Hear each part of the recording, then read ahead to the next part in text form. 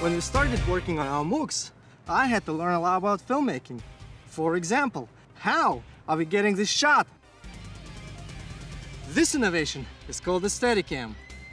The Steadicam is a camera stabilization system that allows the camera operator freedom of motion while maintaining a smooth shot.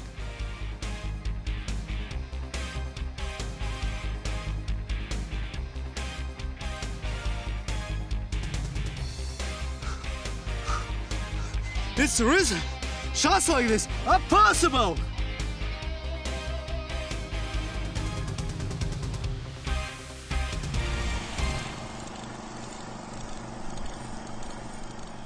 Before the invention of the Steadicam, if you were a filmmaker and wanted to move the camera smoothly, you had to use a dolly.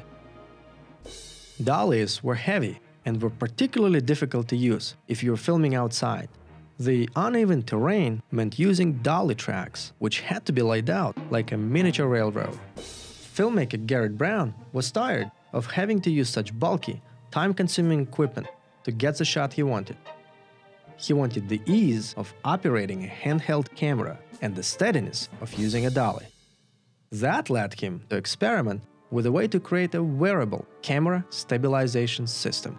By the mid-70s, Garrett had a working prototype that he wanted to sell to camera manufacturers, so he created a demo reel of several shots that had previously been impossible and sent it to Hollywood.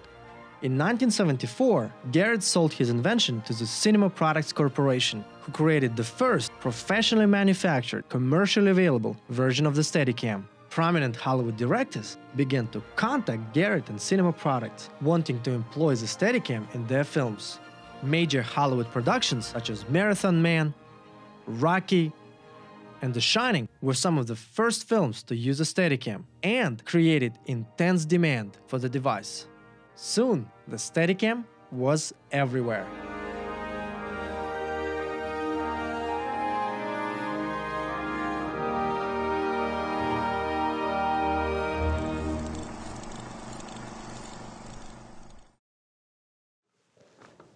And filmmaking was never the same.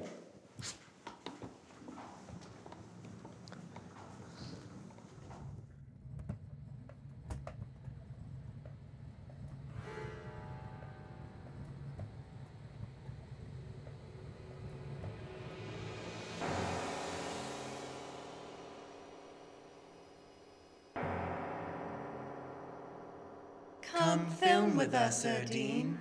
Come film with us forever and ever and... Yeah, sure. But first, Garrett Brown's example should make us wonder, why do people decide to sell their innovations?